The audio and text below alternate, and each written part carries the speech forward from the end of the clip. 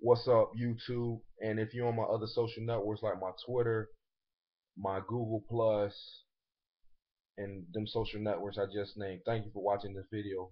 I make this video short, sweet, and straight to the point. This is Basketball Motivation 106 if you're on my YouTube channel. And the title of the video is going to be, what is your why for why you play basketball? And let alone, this is life skills also too.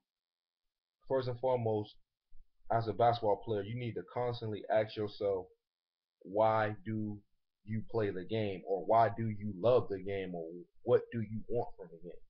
These is critical questions because basketball is not an easy sport in its own right when you start to go up to higher levels. If you dominate in high school, be content, be proud of the work that you have done, but be thinking further ahead to what's ahead of your basketball career if you really want to play seriously. My why, to get personal with y'all and see y'all see my testimony. To be honest with you, was always just to earn the respect of myself and then of others. Because like every time I play basketball, or when I play basketball, even now when I play basketball, people look at me and be like, yeah, if you didn't even know me, you'll look at me and be like, well, he don't look like a basketball player. So you probably be in a position where you be probably would prejudge me and say he's a football player that's just playing recreational. And then I kind of like that. I kind of like to be under the radar when I play. And my biggest reason, what I really wanted from the game of basketball, is just respect from myself first and foremost, because I wanted to prove to myself that to leave football after tearing my ACL and then change completely over to a game in which I was familiar with, and then be able to play at a high level, because a lot of people can't play at college because they're not humble enough to accept their role, and then they not really coachable, and they really won't sacrifice for something they really say they love.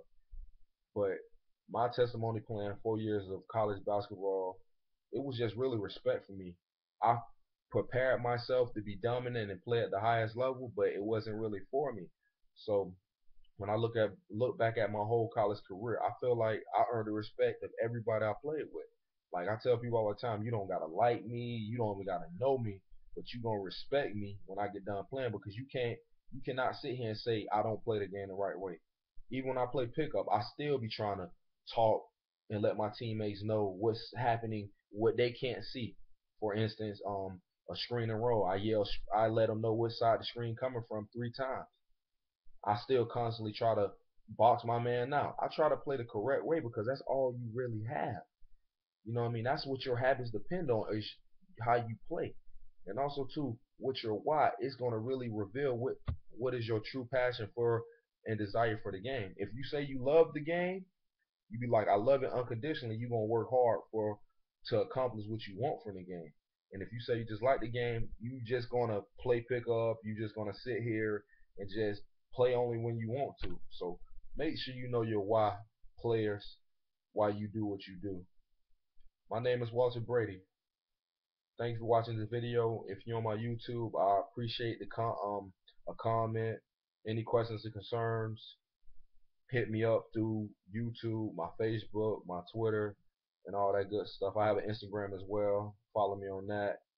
And make sure you know what your why is while you play.